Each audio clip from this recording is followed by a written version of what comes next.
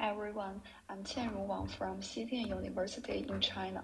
The title of our paper is sUrban Stable Prediction for Unseen Urban Data from Location-Based Sensors. Firstly, I introduce the background of our work. With the rapid and continued urbanization around the world, new smart devices increase in size and are largely distributed to new cities or regions. It indicates that massive and unseen data occurs, which follows different data distribution from training data. As shown in figures, we can find more and more base stations appear over 3 years, and the demands of the new station will follow different patterns from existing stations. We call them as non-IID data. So the trained prediction model will face performance degradation when non-IID data appears. Recently, many studies start to investigate non-ID data for classification tasks. They mainly discover the domain-independent features, also called invariant features, across environments. However, for spatial temporal prediction tasks, the thing is different because they show different patterns in different environments. Though we can use global patterns across different environments, we should also capture the unique characteristics. Here we present two relevant studies, cross-city prediction and domain generalization. Our problem is very similar to cross-city prediction tasks. Many studies try to learn an intercity matching to adapt the unseen data, which are mainly domain adaptation tasks. Note that there is a main difference between domain adaptation and domain generalization. Adaptation methods often use the knowledge in target domain, but the domain generalization methods only consider training data. So there are few spatial temporal prediction methods investigate on cross-domain prediction without knowledge in target domain. And the recent domain generalization methods focus on classification tasks, which cannot directly apply to regression tasks. We can formally state the problem as shown in this slide. When we obtain the data from different environments, IID tasks predict samples from existing environments, but non-IID tasks predict samples from unseen environments. So to address the non-ID tasks in spatial temporal prediction, as mentioned before, the target value is influenced by the combination of invariant features and unique features across environments. But how to distinguish these two features from raw data? So we make two assumptions. The first assumption is that the invariant features and the unique features should not be overlapped. And the second assumption is that the unique features in different environments should not be overlapped.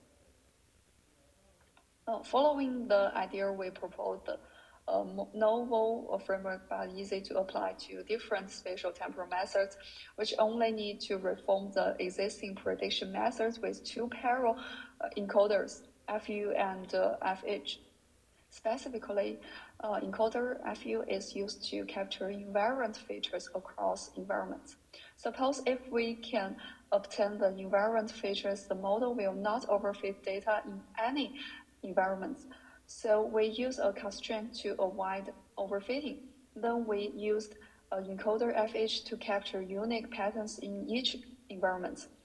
In each environment, getting by assumptions unique features will not overlap among environments. So we obtain unique features by minimize the distance of FU's outputs with contrastive learning-based objective.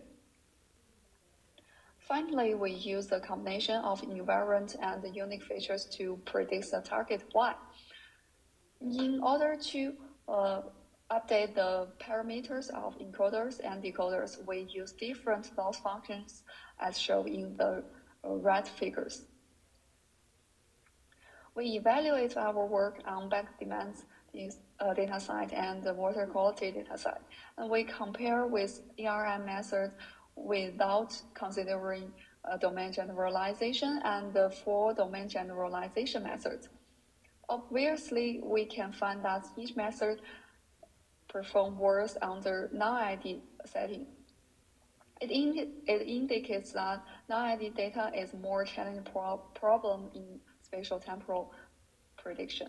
Then we compare the performance of methods on different test environments. Specifically, T1 set is the closest to the training environments, and T3 set is the furthest. From the results, we can find that ERM, without considering domain generalization, performs worst. It suggests that environment features are important in cross-domain prediction. We can also find that sUrban outperforms other domain generalization methods because we capture unique features, which is also important in urban prediction tasks. Further, sUrban constantly performs the best even in T3 set with the larger spatial temporal shifts. It also suggests the importance of unique features. It is also necessary to evaluate the effect of the number of training environments. We can find the results in the left figure. The arrows become more stable when the number of environments ranges from 3 to 5, but the performance is better when the number of environments is 3, but not 5. The reason may be that the shifts among environments become more smaller when the number is 5. It also suggests that the distinct shift is more important to improve the model's generalizability.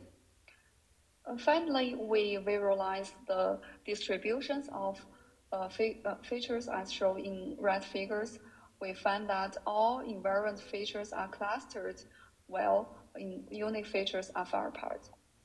Additionally, the distance between unique features are larger in water dataset because the environments are significantly different in the water dataset. That's all. Thank you for listening. All right, well, we'll invite all our speakers to come up for the panel session.